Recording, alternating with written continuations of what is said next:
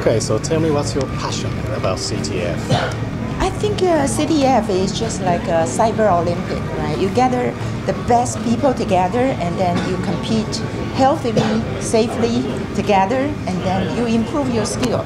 That's why I think CTF is a good thing for getting already a great engineer that passionate about all this skill getting together.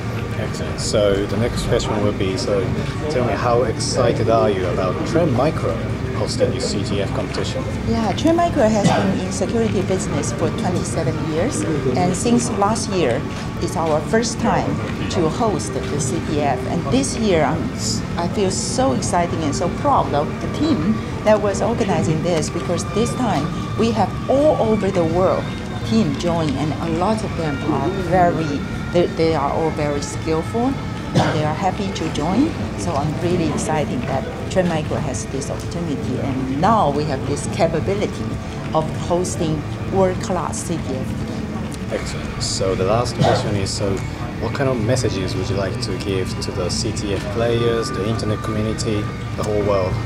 I think it's like this, right?